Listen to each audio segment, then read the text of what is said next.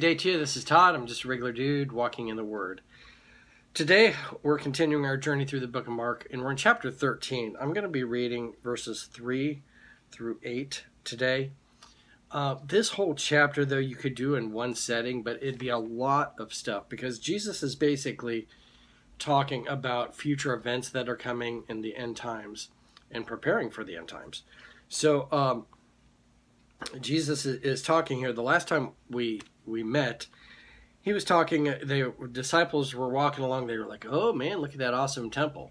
And Jesus said, you know what, it's gonna crumble. And sure enough, AD 70, it crumbled. Now Jesus is going to give some, a little more details, but some people think that these things will happen and then his second coming will happen, like right after that. No, Jesus is saying this is the beginning of the birth pains. Okay, I've had well, my wife and myself have had 5 children. So when we go to the hospital, you know, it's the start of birth pains. And there was one time we were she was pregnant, and we had some friends over, and she started having contractions. And there was a TV show on at that time, and it was back when you couldn't record TV really, and it was celebrity boxing. And I forget who it was on. Tonya Harding was one of them.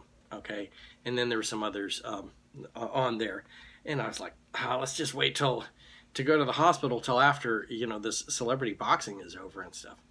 And we ended up making it in plenty of time and stuff, but it's always been a joke that I had to, you know, watch celebrity boxing before we went to the delivery area. So Jesus is talking here, and let me read verses 3 through 8. And keep in mind, these are things that are coming. It's the beginning of the birth pains. It's not, you know, not going into labor right now. And so for some of our children, it was a long time of labor. I think Elliot was quite a while. You know, we went to the hospital one night, and then it was like noon the next day he was born. So it was a lot of waiting around and stuff like that. It wasn't like immediately like, oh, you're having contractions, it's, you know, you're going to have a baby in 5 seconds. No, it's not like that at all. So let me read verses 3 through 8 of chapter 13 of Mark. If you have your Bibles, like I do. As Jesus was sitting at the Mount of Olives opposite the temple, Peter, James, and John and Andrew asked him privately, "Tell us, when will these things happen? And what will be the sign that they are all about to be fulfilled?" Jesus said to them, "Watch out that no one deceives you. Many will come in my name, claiming, 'I am he,' and will deceive many. When you hear of wars and rumors of war, do not be alarmed. Such things must happen, but the end is still to come. Nation will rise against nation, and kingdom against kingdom. There will be earthquakes in various places and famines. These are the beginning of the birth pains." Okay? These are the beginning of the birth pains. You're thinking to yourself, this stuff isn't happening today, so we got plenty of time. No? Let's talk about it, okay? So, in verse 5, Jesus said to them, "Watch out that no one deceives you. Many will come in my name, claiming, 'I am he,' and will deceive many." Okay, right there are so many cults and so many false religions now claiming to be Christian, you know, cults claiming to be Christian. But when you start to look at it, you're like, oh, this isn't what Jesus taught at all, okay? So those different things, false religions and cults specifically, that have come around are something which verse 5 is talking about. Many things are going to come, you know, claiming to be part of Jesus, but it's not, okay? Then verse 6. Verse 7. When you hear of wars and rumors of war, do not be alarmed. Such things must happen, but the end is still to come, okay? Again, he's saying there's going to be wars and rumors of war, but the end is still not here yet, okay?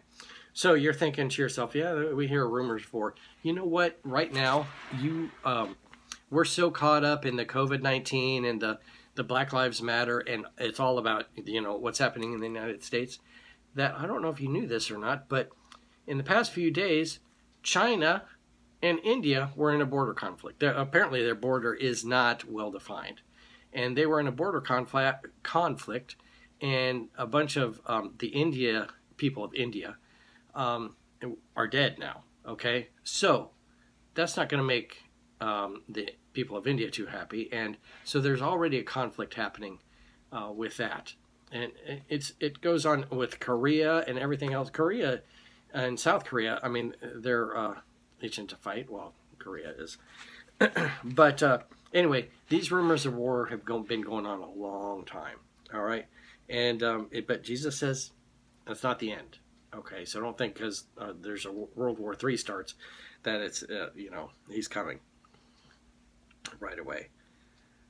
All right, verse 8. Nation will rise against nation and kingdom against kingdom. It covers the same thing. They're all fighting against each other.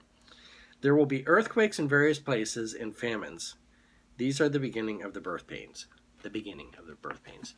Earthquakes, I'm just going to mention one. Haiti. Haiti wiped out a whole lot of people, okay? It was a simple earthquake, but because of the way they had shoddy building in Haiti, it killed a lot of people. I went down there, and it was a year or two after the earthquake. And as I was riding down with the missionary, Patrick, I said, wow, it's like, it's a mess down there, okay?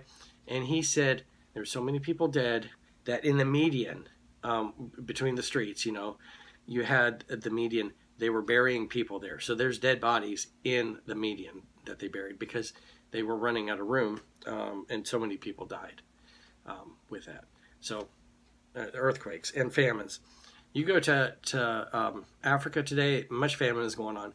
And it's not necessarily because of famines, because of there's a drought or stuff. There is that also. But some of the famines are caused by military action. And this went all the way back to the Bible times when they would do that. They would have a famine, and it was because the enemy would come and destroy all their crops or make it impossible for them to get crops. So you go to certain places, say South Sudan. They might not have a famine there, but they're so in such a war zone that they can't grow crops, and because they'll get stolen, and they have a hard time getting.